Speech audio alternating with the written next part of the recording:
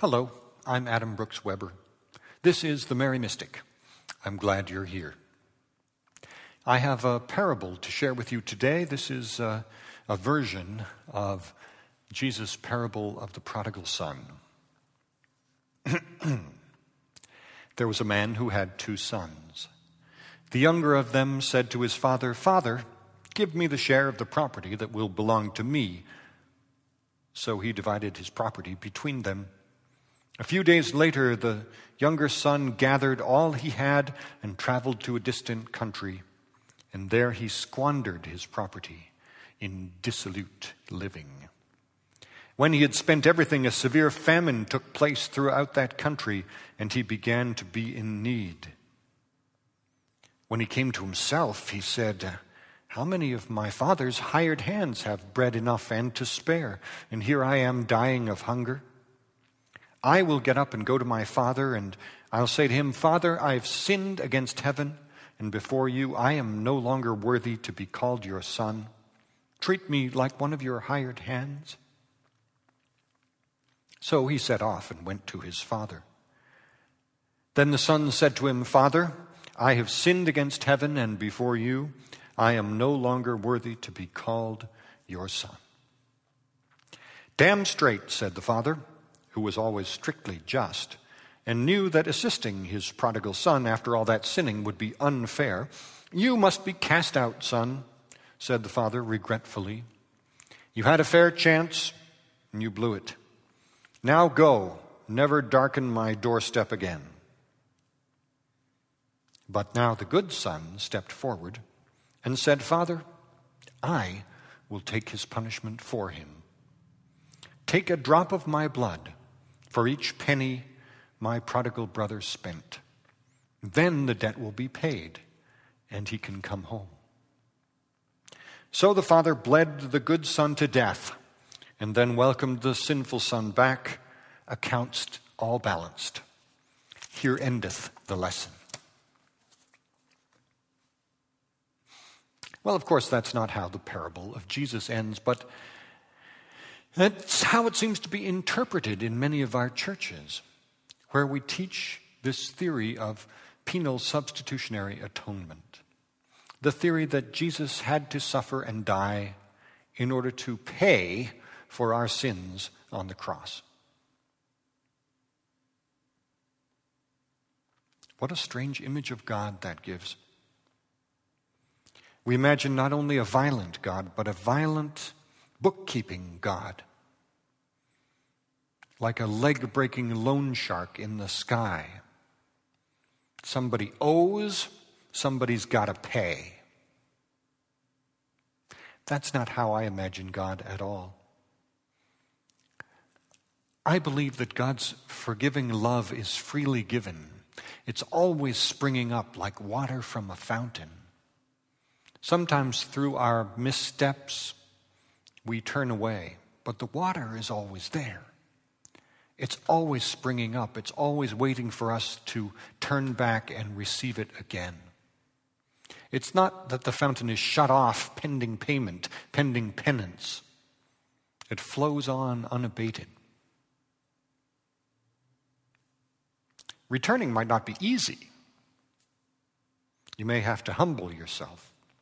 You may have to change your life, as the prodigal son did in Jesus' actual parable. But it's always possible. The fountain is always there, flowing freely. When we're thirsty, all we have to do is turn back to the fountain and bend and drink. I wrote a hymn called "The Inn of God's Forgiveness." I'd like to share it with you. From the inn a light is streaming like the answer to a prayer, as a shining invitation to the welcome waiting there. Oh, the kitchen's always open and the table's always free, and the company is pleasant, and there's never any fee. At the inn there is a fountain, and for washing there's a pool. It has healing heat in winter, and in summer soothing cool. Oh, it bubbles up for drinking when you're suffering from thirst, and it spends itself so freely that it can't be reimbursed. Those who stand before the door there, feeling tired and insecure, from within hear words of welcome that refresh and reassure. Every prodigal returning is emphatically embraced, every foolishness forgotten, every injury erased.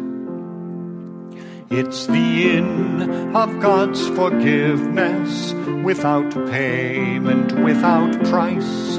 No donation, compensation, or oblation will suffice. Where the kindly light is leading, let us knock upon the door. Let the inn of God's forgiveness be our home forevermore.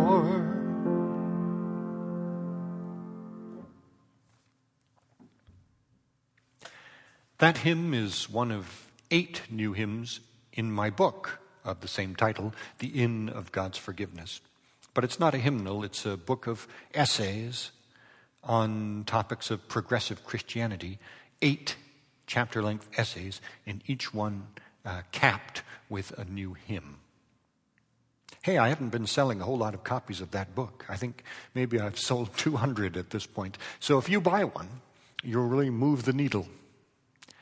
I think it would be great for group studies in a church as well. If you're interested in that, please contact me and I'll get you a bulk discount. This music is available freely on my website, adambrooksweber.com. You can download sheet music, and it's free to use and to make copies of. And you can also sign up there for the Mary Mystic and receive Mary Mystic missive every week. And please join the conversation. What do you think about penal substitutionary atonement? This theory, it's very meaningful for many Christians, the idea of being washed in the blood of the Lamb and so forth. Doesn't speak to me at all. But I recognize that for many Christians, it's an important part of the understanding.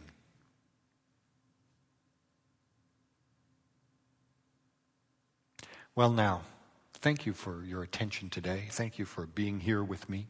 It means a lot to me to know that some of you out there opening and watching these videos. I hope we'll all meet at the fountain. Bye now.